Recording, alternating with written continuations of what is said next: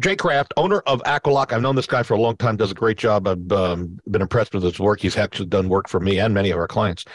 Charlie is writing in with a problem, and he's got a ceiling leak and is wondering, does Aqualock work on ceilings as well? And we know basements.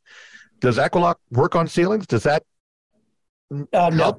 we don't work on ceilings, but I would be more concerned with if the ceiling is leaking Mm-hmm. through the roof, clearly.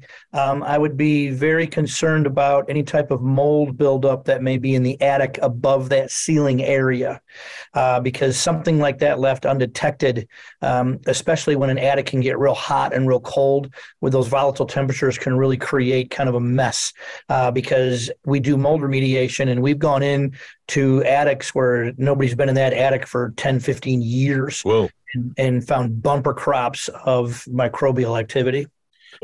Jay, how quickly, and I think I know, and we've talked about this, but it serves purpose to restate, from the time water leaks into a home, how quickly can mold start to form? 24 to 48 hours. Oh, really? I thought it was 3 days. Nope. So, Nope. If the conditions are right, yeah, it can be 24 to 48 hours. that's shocking.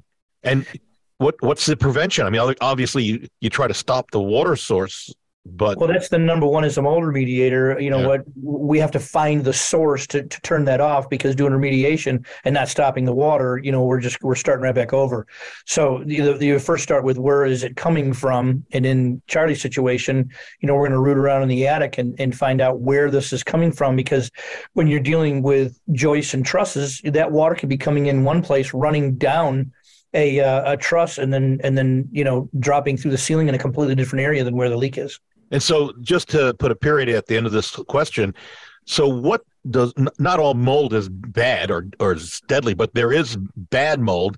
What does that look like, so that our listeners can envision, if they're walking around the inside or outside and they see what might be mold? Of course, the stuff that's on the side of vinyl siding on a shady area, that's not dangerous, right? Help me out on this.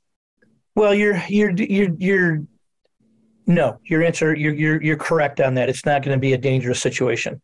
The problem is that each one of us has a different tolerance for anything in the air. You're different than I am, different than Greg is different than Leah, different than Rocky's different. Yeah. So one of you could sneeze being in Charlie's house, and the rest of us could be fine, and the mold just be a real minor issue. That's the tricky part about mold, and it needs to be addressed as quickly as possible, Yeah. so that you don't run into that problem.